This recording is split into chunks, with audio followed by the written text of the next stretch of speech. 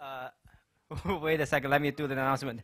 Sorry. I know you're really excited about this session. We are all very excited about the short talk session. So hello, everyone. Welcome back. Thank you so much for staying with us so late. And I also want to thank DCC for preparing such a wonderful meal. It was delicious. So now we will have the lightning talk session, of course, starting with Aslihan from Mount Sinai.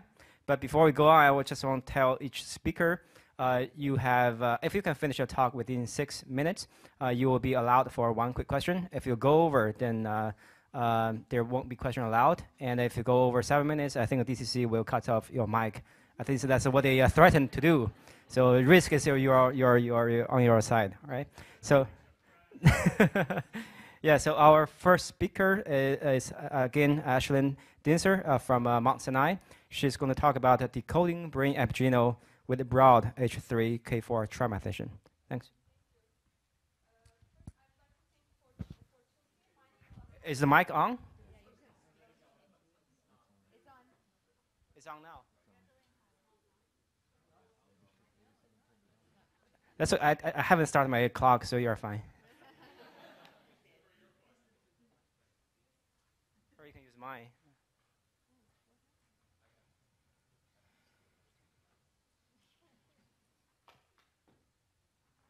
Yeah, it sounds.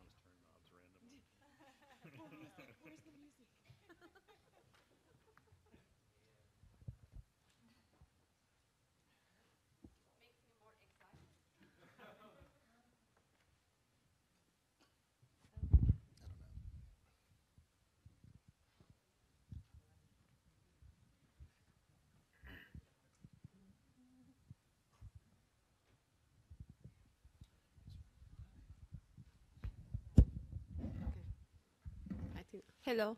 Okay, good. So my name is Aslihan Dincer. I just recently finished my PhD in Dr. Sharon Akbaryan's lab, and right now I'm working as a postdoc in Dr. Eric Schatz's lab. And today I will be talking about my research project entitled Neuronal Epigenome Mapping in Health and Disease Prefrontal Cortex. And this is the outline for my presentation. First, I would like to give a little introduction. Then I will go over my hypothesis and specific aims. Finally, I will discuss my results. As you know, in the last 10 years, GWAS studies have found that the genetic architectures of the most human complex diseases have a predominant influence of the common variation. And many of these common disease risk variants are enriched in the regulatory regions of the human genome. And ENCODE, roadmap, GTEx projects have found that the active regulatory regions and non-coding transcripts are often cell and tissue specific. And most of these studies were performed using human cancer lines or normal cells from the non-brain tissues. In my context, I'm working on the human brain. And the brain has several cell types. Many of them are still not understood. And characterizing brain epigenome is challenging, not only about the great diversity number of the histone modification, DNA methylation, and chromatin regulatory proteins, but also about brain cellular heterogeneity, which may bias the cell type specific epigenetic patterns influencing the finding in psychiatric epigenetic studies. And therefore, it's really important to construct and map neuronal epigenome from the brain, which will complement existing mapping approaches on blood tissues, ultimately leading to deeper understanding of neurons' identity and functional differences, as well as providing a possible window into brain development and diseases. And the focus of my slides today is the one of the particular histone mark, histone 3K4 methylation, which is a well-established promoter mark. And previously, our lab showed histone 3K4 methylation alteration in the autism postmortem brains, and we observed dynamically regulated 3-methylation peaks during the lifespan in a collaboration with the Shipping Bank.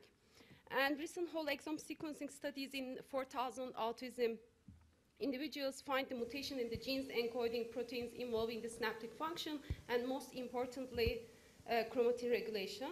And unexpectedly, Psychiatric Genetics Consortium showed that the histone lysin methylation is emerging as a central pathway in the brain development and function. And as you see in these slides, many of the mutations in the histone 3K4 methylation regulation are linked to some of the neurodevelopmental disorders, such as schizophrenia and intellectual disability.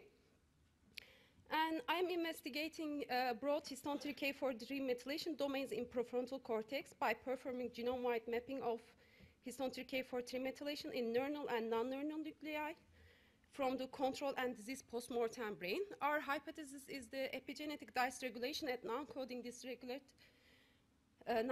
cis-regulatory regions may play key role in cell identity in health and disease states. And the technique used for the cell type specificity, we use the FEC fluorescence activating cell sorting on fresh frozen post-mortem tissue, and we dissect for the prefrontal cortex and use the neon antibody. And then this sorted neuronal nuclei was subjected to micrococcal nuclease digestion, and then to get the micronucleosomal DNA and the ChIP-seq histone 3K4 methylation. And I investigated my hypothesis in 3 specific aims. In the first specific aim, we identified the top 5% broadest peaks of the cortical neurons that were longer than the 95% of the all histone 3K4 methylation. And the second specific aim, we validated these neuron-specific broadest domains computationally using the glial and blood cell types. And then we compare using the same pipeline and the same ChIP-seq experiments on the chimpanzee, rhesus macaque, and the mouse. I forgot to put the mouse brain. So, and then we integrated with the other RNA-seq gene expression profiles from the especially white matter and gray matter of the prefrontal cortex. So, and here's my pipeline developed for the ChIP-seq, RNA-seq, and integrated with the Bayesian network. But unfortunately, I don't have time to go to specifically. I will discuss my results. This is the first quality control and validation of the ChIP-seq experiments. We compiled the histone 3K4 epigenetic landscape patterns for the RefSeq annotated genes across all samples and computed the pairwise Spearman correlations. And as you see here, across these different cell types, the intra-cell type correlation was systematically higher than the inter-cell type correlation, and each cell type clustering together in an unsupervised fashion. And here, today, I will just show our neuron-specific, which not show up in the non-neuronal cell types in the human brain and the blood cell types. As you see, all of them, mostly they are associated with the promoter transcription start site, but you can see the green intergenic regions. So we can use this broadest histone 3K4 methylation peaks as when we integrated with the RNA-seq data, these might be the novel transcripts. This can be also used as important signatures to identify the novel transcripts.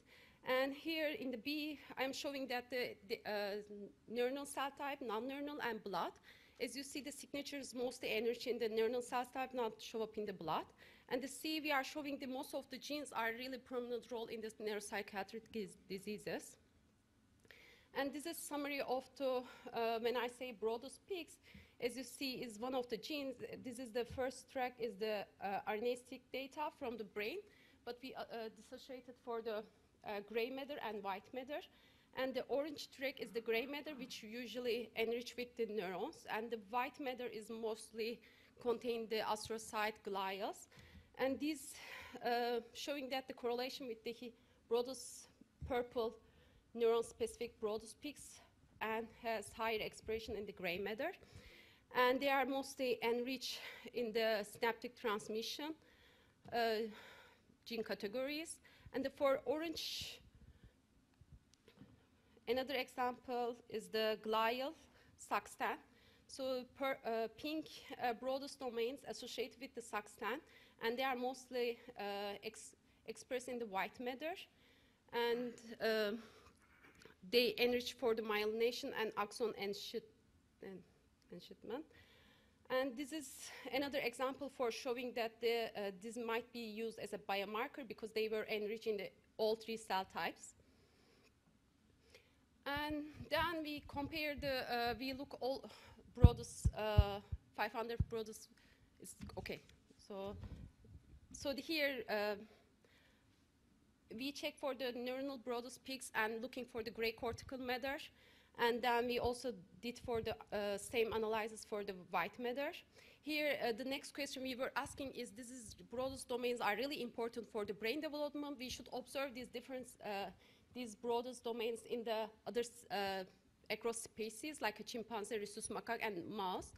And we did the same, applied the same pipeline, and we identified 131 regions to conserve, and they are mostly associated with dopamine signaling. And lately, we constructed Bayesian network, and we want to see that investigated the topological organization of the broadest domains, and we see that the 161 genes was mostly enriched and prefrontal neurons, and can reach other genes in the network more efficiently.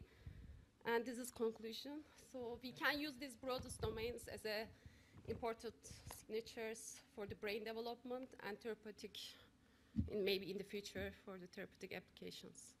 Cool, thanks. So our next speaker is Stephen Floor from UC Berkeley.